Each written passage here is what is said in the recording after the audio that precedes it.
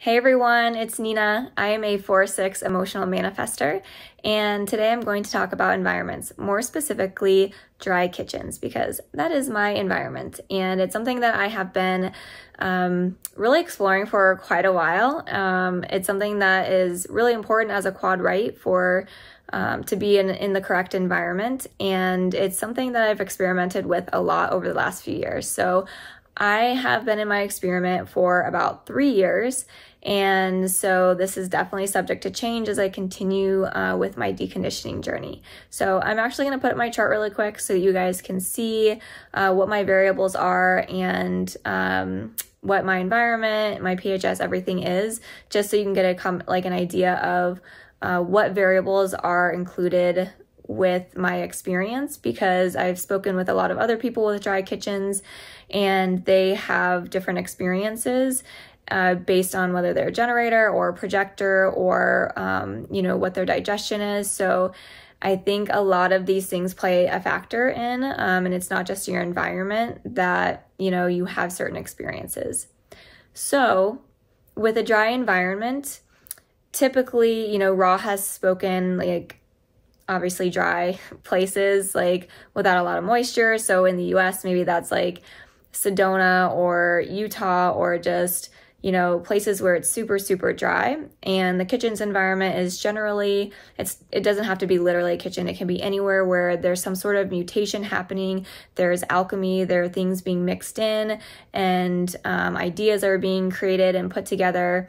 And, it could be as simple as going to an AA meeting and there's mutation happening there because people are going through the 12 steps and they're talking things out and they're growing and they are mutating themselves and their consciousness in the way that they live. So it can really, the kitchen's environment can be so many different things. And it could be as simple as sitting in a coffee shop and listening to people around you have different meetings and they're bringing ideas together.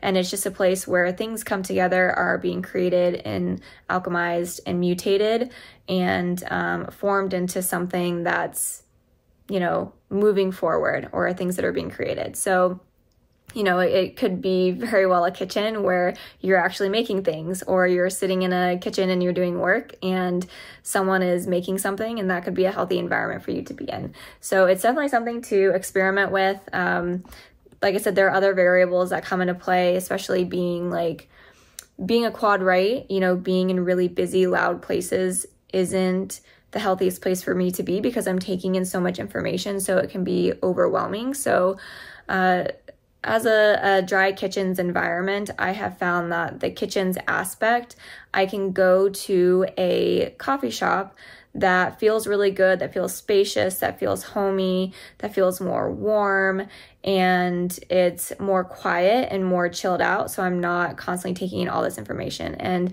my open G is also a huge determinant of what my environment feels best for me, and my cognition is actually feeling as well. So with all of these factors combined, it really helps me to figure out what the best environment is for me to be in. So one of my favorite places to go is just a chill coffee shop to work, where there's not a lot of sounds or a lot of music. Sometimes I like to work outside if it's warm out and I'm not in the direct sun. I'm indirect light, so it's difficult for me to concentrate and to do work when I'm in an environment that feels or when the sun is directly on me. And it is a little bit difficult when I'm in an overly warm environment for me to really concentrate. So the dry aspect, I don't personally resonate with being in a dry environment. I have been to dry environments and my body has not responded well to it. I get dehydrated really quickly and I just don't feel good. And so from a literal sense, a dry environment, it's not like having actual dry environment is not where I like to be or where my body likes to be. However, I have heard that, dry can be translated into having a temperature controlled environment. So for me, living in Florida, just being in the complete hot, humid air, I actually really liked it. Even though it wasn't a controlled environment, it felt good to just be in the heat. And then when I would go inside and have air conditioning, it would feel good to have that temperature regulated. And so having control of the consistency of my environment is really, really important.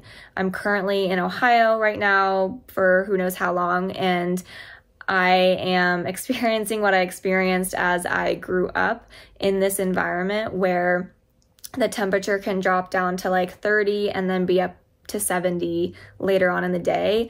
And that is really, really tough on my body. So having these highs and these lows in the actual temperature is really difficult. So from that dry perspective, having this control over the temperature is really healthy for me and my body and how I experience it.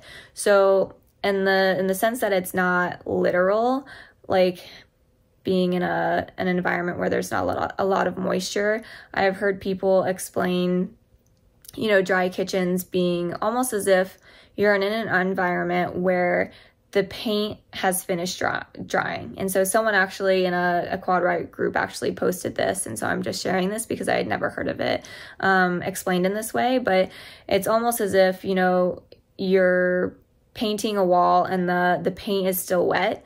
And so there's still like change happening, where there's still things that are up in the air and they're not completely finished. And then when the paint has finished and it drying and it's like completely done, that's almost like, the finished product where, the paint has dried and things are complete.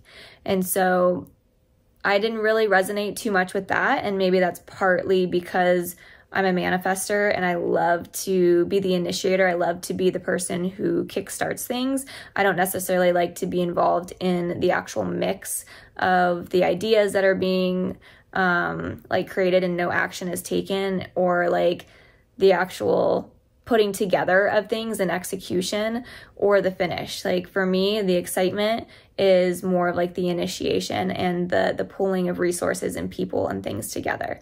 So I'm curious if anyone else who is dry kitchens has experienced this, because I had never heard of that before. And I think it could be true for some people based on your profile and your type and different variables within your chart. So that is my experience with dry kitchens. Like I said, I actually really love being in the sunshine and being in humid environments. And so being in Florida, like it seems like it wouldn't make sense because I'm dry kitchens and indirect light, but being in the sunshine, it like literally gives me life. And then living on the ocean, it's not like total humidity because you have the breeze from the ocean. And so the water, it like makes me feel like there's life. And so being around such a big, powerful force, which is the ocean, like it makes me feel alive. It makes me feel like, there's comfort in that because there's life in water and there's energy. And when I'm in a dry environment, it actually feels like it sucks the life out of me. So it's really interesting to observe how I'm feeling in different environments. And like I said, a lot of other variables come into play with my open G and, my environment, and then also my digestion. And like I said, it's kind of weird because I'm indirect light, but I love to be in the sunlight. And that's actually for another video. I actually did another video on indirect light. And so I go into more detail of that, and you can read the comments and see what people have said about that particular digestion. But it's interesting to see how this all comes together, especially as a quad right, when the digestion and the environment is one of the first things that Ross said is super important to really implement more quickly or sooner in your actual deconditioning process than if you were not a quad right, because of the importance of the digestion and the environment. But I don't necessarily resonate with with all aspects of it. But like I said, other variables come into play, and I'm only 3 years into my deconditioning process. So over time, I'm open to this changing and seeing what unfolds. But I just wanted to come on here and share my experience and also hear what everyone else has to say. There really isn't much about, this specific environment other than Raw's material. And so I'm curious, to hear what everyone else has to say. So leave a comment below and let's see what everyone has to say and what their experience is. All right, bye guys.